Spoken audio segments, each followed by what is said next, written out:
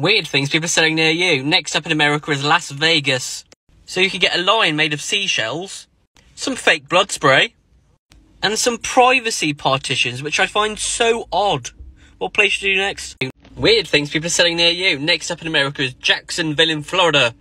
This is ridiculous, but you can buy a double throne, 2 barrels of hand sanitizer, and a very inspirational stone. What place should you do next? Weird things people are selling near you. Let's have a look at Los Angeles in America. So you can get your own LED dance floor, a tractor pinata, which is just incredible, and just some monkey bouncy balls. What place should you do next? Weird things people are selling near you. Next up in America is Chicago.